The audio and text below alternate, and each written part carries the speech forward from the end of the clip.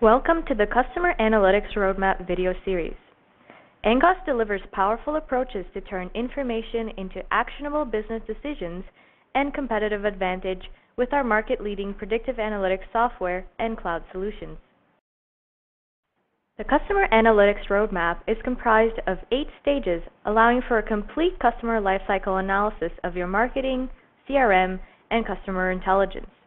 This 8-part on-demand video series explores each of the stages of customer analytics, including customer segmentation, customer acquisition, upsell and cross-sell, next product recommendation, voice of the customer, customer retention, loyalty and churn, product segmentation, and customer lifetime value. This 4th module will guide you through next product recommendation. Next product recommendation techniques aim to promote additional products and services to existing customers when the time is right. When a company has many products to offer, they have to determine which of those products should be offered to a customer based on existing products the customer owns. This table takes a close look at 5 customers of an electronics company. The customer in the first row has all of the company's products. There is no reason to send them offers to buy additional products. The customer in the second row has all products except B.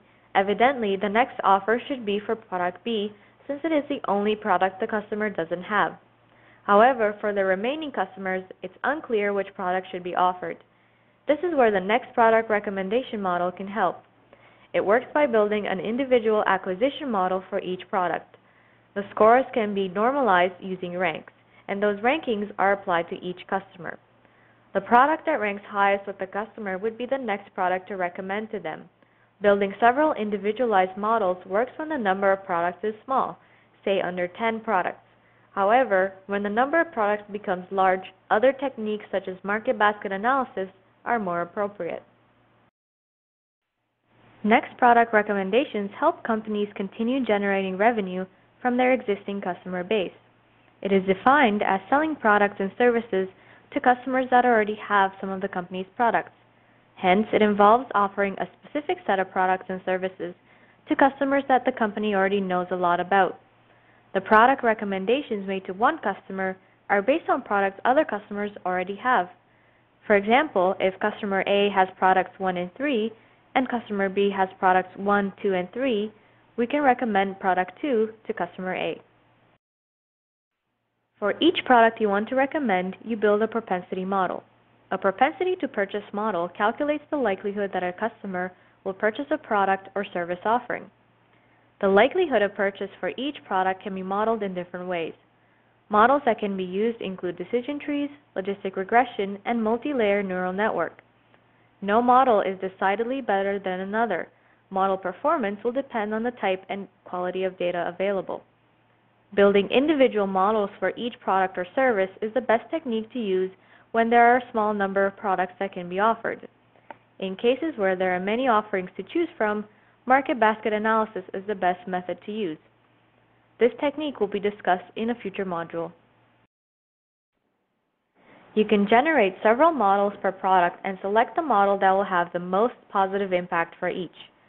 The models will be used to score your customers, and the scores will provide a ranking for each product, indicating the order in which the customer will be most likely to purchase them. The highest ranked product will be the next best recommendation. In addition, models built on past data can be deployed to score new data and generate future product recommendations.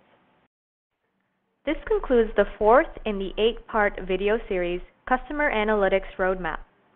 The Customer Analytics Roadmap is comprised of 8 stages, allowing for a complete customer lifecycle analysis of your marketing, CRM, and customer intelligence.